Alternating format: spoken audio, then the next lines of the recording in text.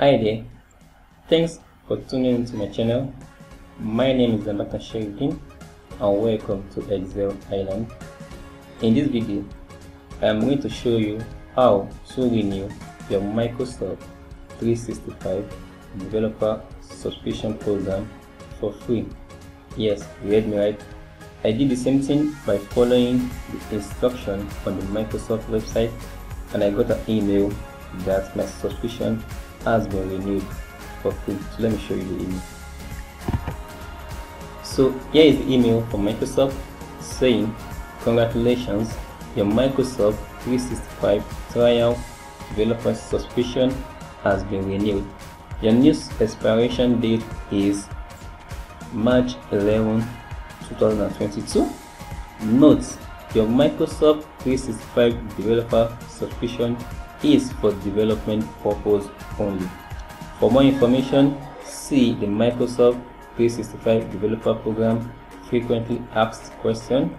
You can also visit your Microsoft 365 Developer Program dashboard to check your status and to find tools that add value to your subscription. Thank you. So I got this email after following the discussion on the Microsoft website, and I'm going to walk you through the Microsoft 365 Developer Program FAQ in a minute and show you how I got my subscription renewed for free. Stay tuned.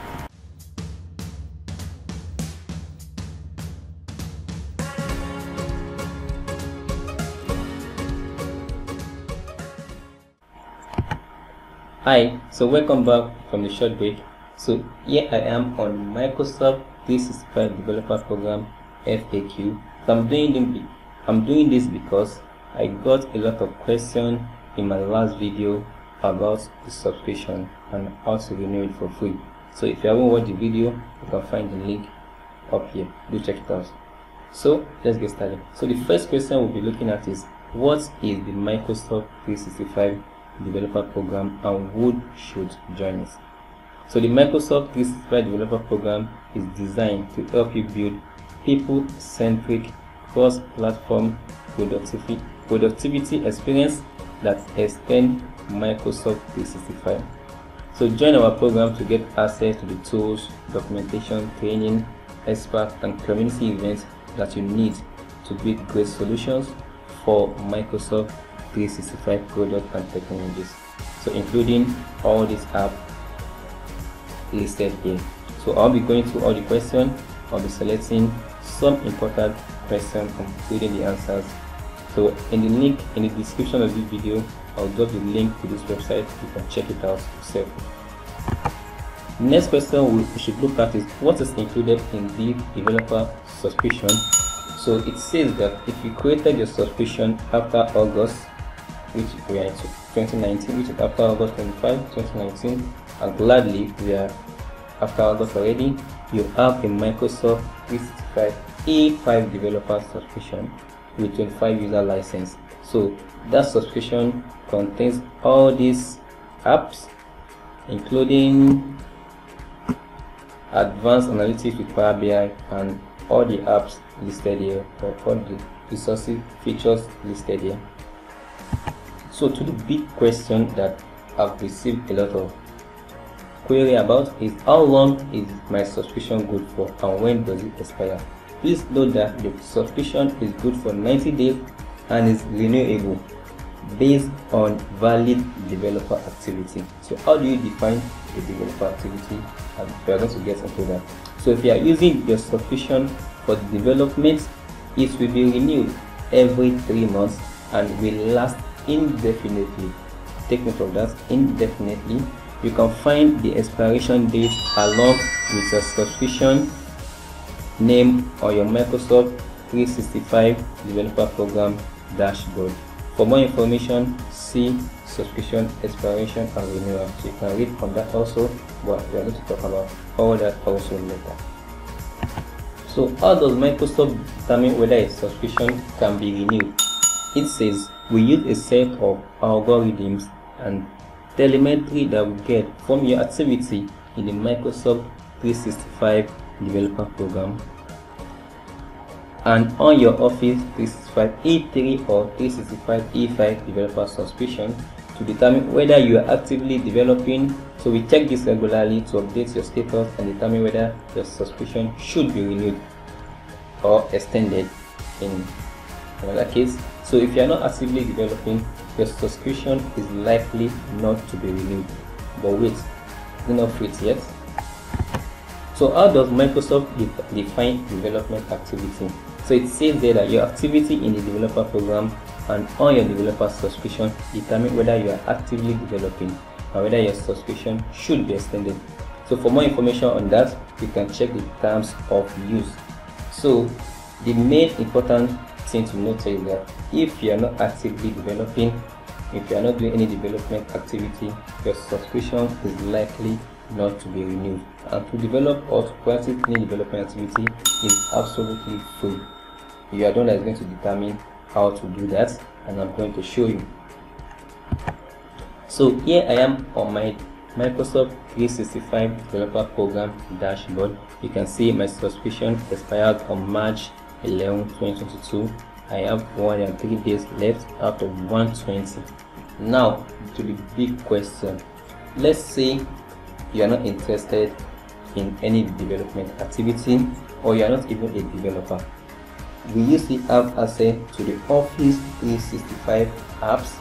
So when you click here on your dashboard that says go to subscription, it should bring you here. When you click that, so it should bring you here to the Microsoft Office 365 website, where you have access to all the Office 365 apps for free.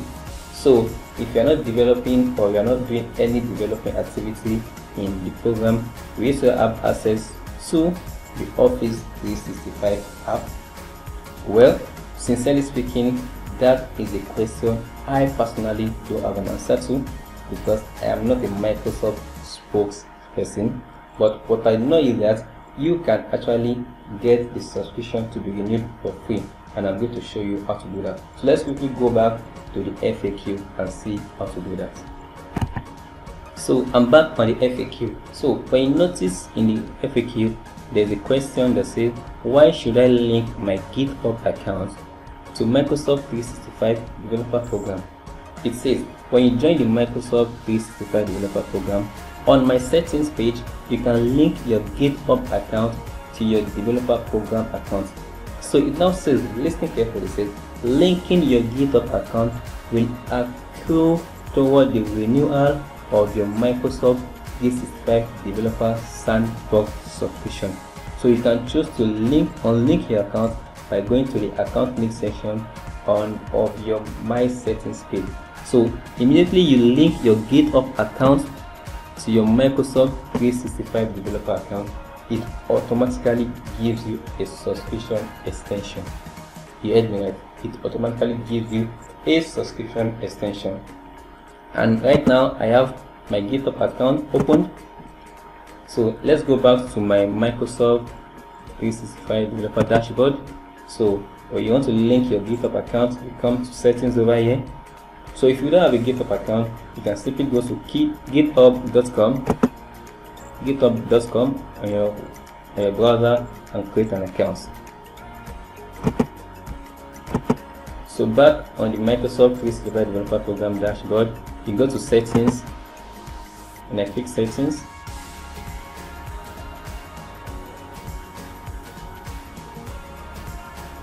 So you can see account preference, complete the following field to help for personal experience. So what is your primary focus as a developer? So you can choose any focus you want, any app, what area of interest, select at least one product, technology, or code language and platform. So you can choose any platform or code language for development activity. So you can choose anyone. But let's link our GitHub account to the Microsoft 365 developer subscription account link. So I've linked mine before, I have to unlink it. So I'll agree and link. As I click on agree and link, so I have to give authorization, yes. So I have to give authorization.